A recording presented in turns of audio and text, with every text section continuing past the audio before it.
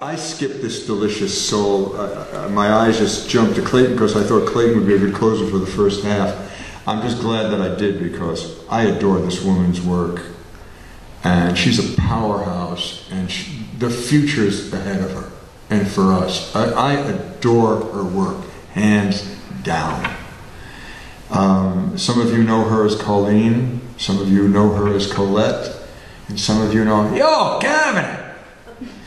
This is Collette Kavana, known as Collette to her most intimate family, which we are, so she will be remembered as Collette. Gracious, my love. Put your seatbelts on.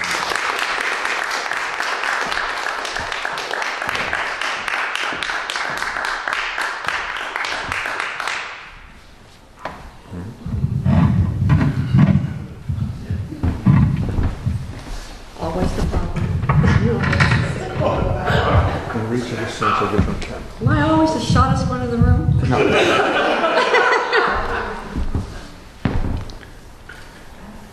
Perfect. Okay, the first one I'm going to read is Canopy of Figs. Eggs left, broken in baskets. Trees of apples and oranges, scraped up with spatulas. Always night, always silent. Later, streets are full of limbs.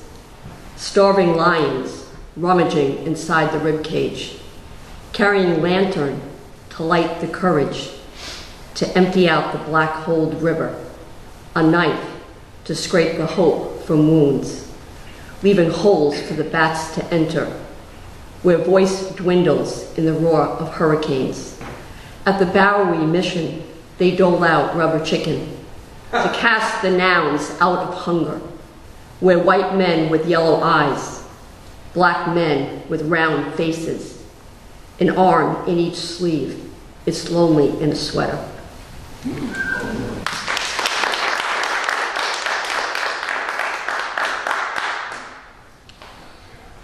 This one is called Reading of the Vagina.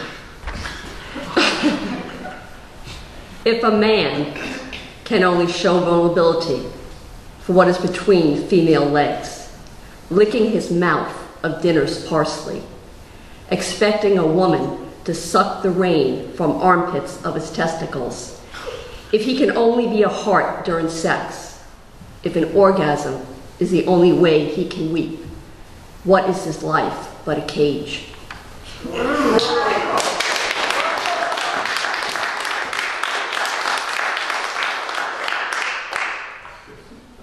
This one is called I Shall Assume Other Identities Other Than I. I was clothed in a broken world until I rubbed the fabric of pen and paper across the outline of my soul. To dare to have so much to lose, to write, to feast, to bread, where movement of words suggests to the consciousness that this life is not a church, invoking for the first time a sense of who I am, in poverty and in shame. I hopped the train out. I learned to think where only a blind man reads in the dark of a forest. I wrote my name on every wet space of life, my notebooks in language of trees. Poetry becomes, because it becomes a mind moving, which names me in nocturnal recurrence of dreams. Before I began clothing myself in layers of words, my leathered hide was too weak to drink the ink of pen, slipping under the cedar, moving myself half in, half out of frayed paper, with legs which have hauled me a million miles from home, between bricks of separate aches and secrets, fading from the flesh which ignites the call of my night, broken from the womb. I am witness to the scorn, the thousand ways I know the rifts of my own pelvis, in the alcove of my own pages.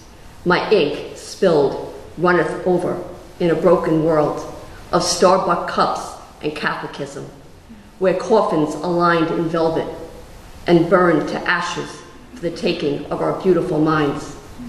I am clothed and naked in this broken world.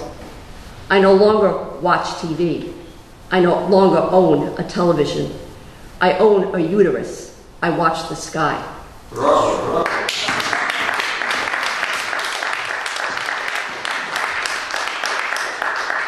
This is called Rhetoric of Snow. We were not winter, all dark and thick, when the cold dark came. We were limbs harbored in weak spines, lifting ourselves by our own grass, monuments of grief, clutching hold red roof of churches. How easily you owned your face, your fear, the tears, the black throat of sundown through soiled eyes.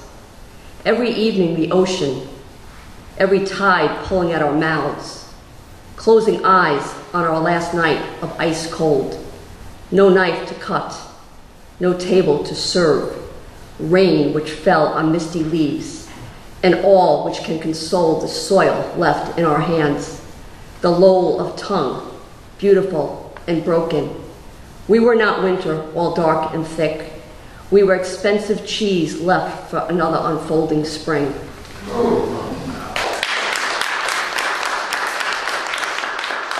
last two are just short little haikus. This is called Self-Evasing of the Hummingbird.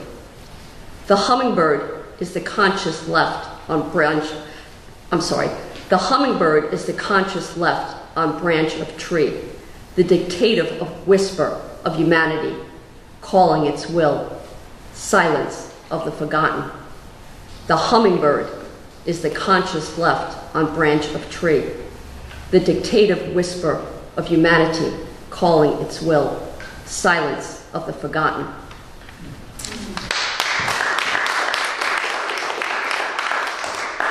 This one is called Decay. If a poem can be a little messy, like a pile of trash, we can then eat it as a peach. Have imaginary conversation with the pear. Dissect the sexuality of the fig.